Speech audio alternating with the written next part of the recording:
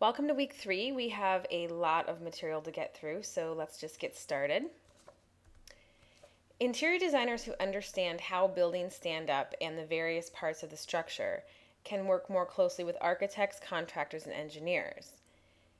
But anytime interior design work affects the structure, the designer must consult with these other design professionals. So just because you understand maybe how some structure works doesn't mean that you can run off and deal with it on your own. The structural system supports the weight of the building by transferring the load of the structure to the earth below. Structure can be made up of wood, masonry, concrete, steel, or a mixture of materials. Now, structure is not always what it seems. Sometimes you may think the structure is brick, but the brick may simply be a veneer covering a steel skeleton or concrete wall. So this is the Wainwright building that was designed by Louis Sullivan, and you can see here, this is when they started building the structure. This is one of the earliest buildings to employ this steel frame skeleton. And because these steel beams take on the weight, the terracotta you see here on the exterior is actually just a skin or a covering. It doesn't support anything structurally.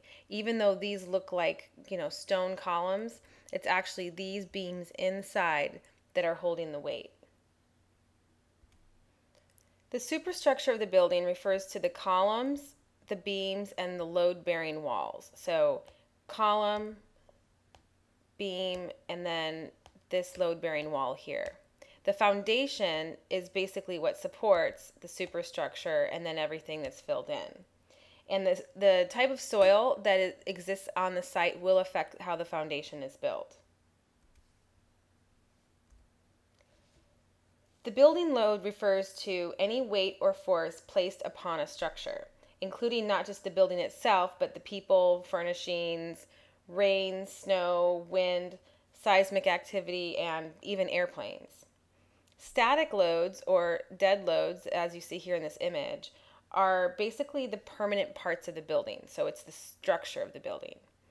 Live loads refer to anything that will weigh the building down gradually, but also can change here and there. So people, furniture, that would also be rain and snow, etc. Dynamic loads refer to a sudden force of pressure that's placed on the structure, and that would be wind or seismic activity or an airplane or something running into the structure.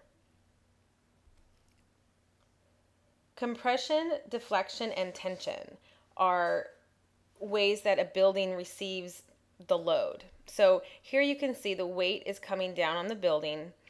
This is a beam and a post. The part of the post that is bending down from its original space, this amount of area here is called deflection.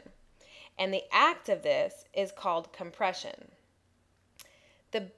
The ability of this beam to bend and give is called tension.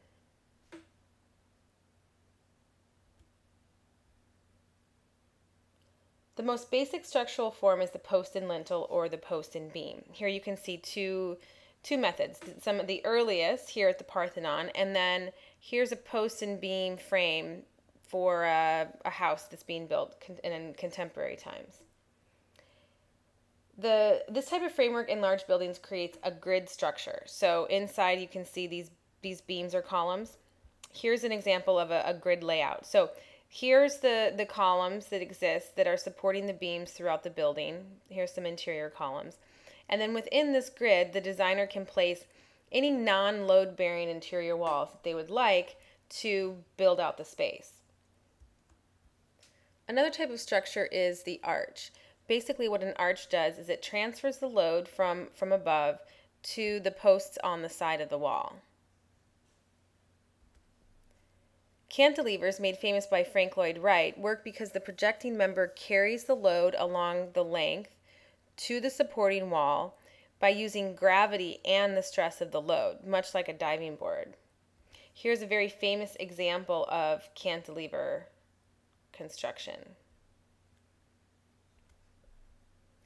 Bearing wall construction relies on the entire wall to carry the load of the building to the ground below. Here you can see a masonry wall that supports a concrete beam, and this is one being constructed. These steel beams, this is called rebar, are inserted inside the hollow cavities of these blocks, and then the inside is filled with mortar. This gives it additional strength. Now, lintels or arches are required above windows and doors that cut into a bearing wall. So here you can see a lintel. Here's one that's being installed. Essentially what these do is carry the load to either side of the wall, and when they're made of wood instead of stone, then they're called headers. And here you can see a header here. So this is a typical 2x4 wall frame inside your wall, probably that you have in your house, or even in commercial buildings, they'll look like this. So anytime you cut open for a window or a door here, there's got to be this header above, just basically a thicker beam that supports the weight above here.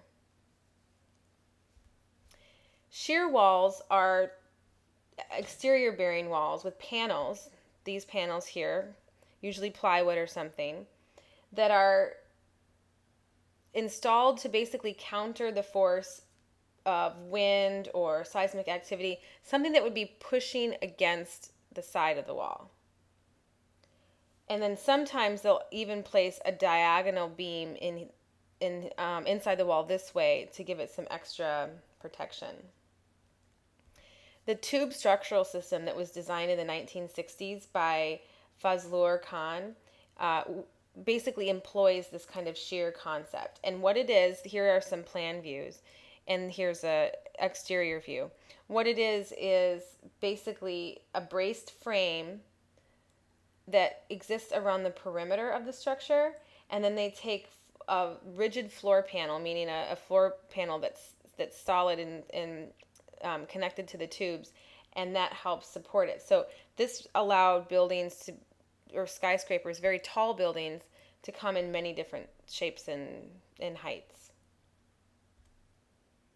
Stud wall construction relies on several vertical members called studs that can be either wood or steel, depending on the structure, that carry the weight from this plate above to the sole plate below. Here you can see a real-life example. And sometimes these walls can be bearing, and sometimes they can be non-bearing. Fenestration is the technical name for windows or doors or openings in the building envelope.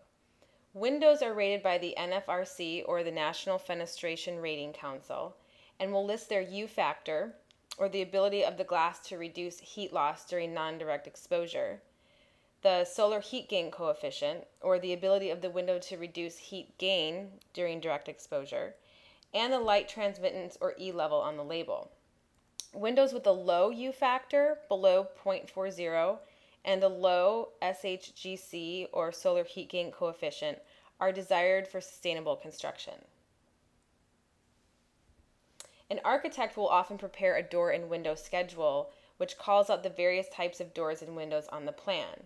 It typically lists the manufacturer, the type, the model number, and also the rough opening dimensions here.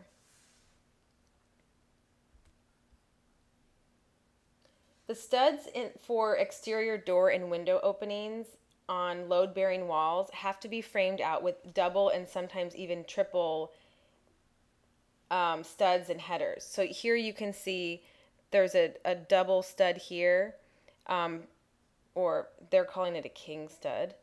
And so oftentimes there'll also be like a double header above, just to make it a little stronger.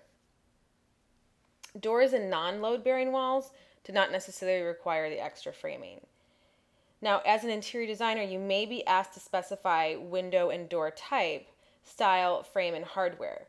And of course, each selection must take into consideration the function, style, and practicality. So you're not going to put a hollow core wood door on an exterior wall, because you need the door to have insulation, safety features, and be rather weatherproof.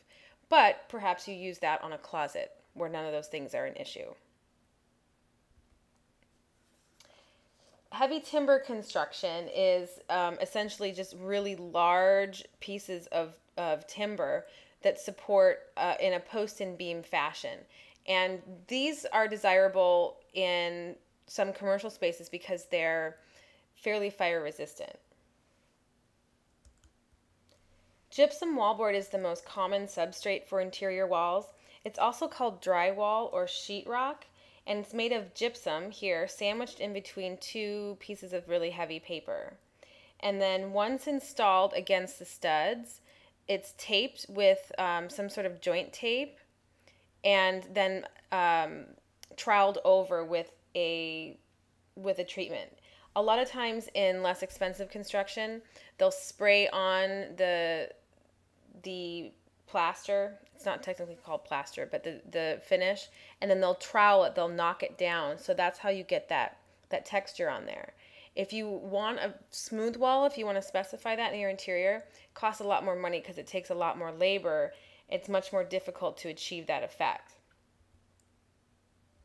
Now, there are various types of gypsum wallboard. There's water resistant that is used in bathrooms and places where there are plumbing and things.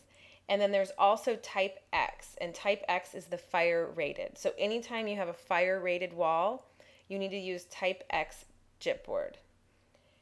The standard sizes are 4x8, and they come in either 1/2 inch thick or 5/8 inch thick. Masonry walls will require a furred out space for pipes and wires, and openings must be spanned by an arch or lintel. Here you can see this is a furring, and it's essentially just adding a little bit of space, a wood stud, and then a gypboard will be applied here on the front so that there's room inside for the wires and piping because the wall is solid. CMU, or concrete masonry units, are considered to be non-combustible.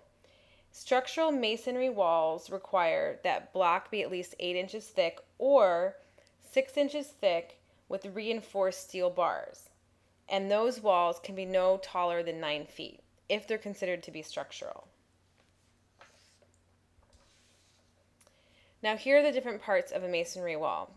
Essentially a horizontal row here is called a course. Then a whole bunch of them put together is called a field. And then the actual vertical portion is called a withe. So if there was, here you can see there are 2 withes. On this end part here, there are only 1.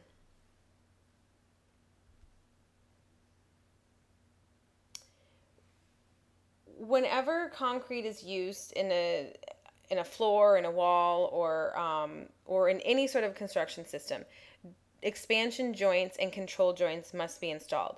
These could very likely be control joints, basically where concrete's poured and then it's etched so that it doesn't crack anywhere here on the surface.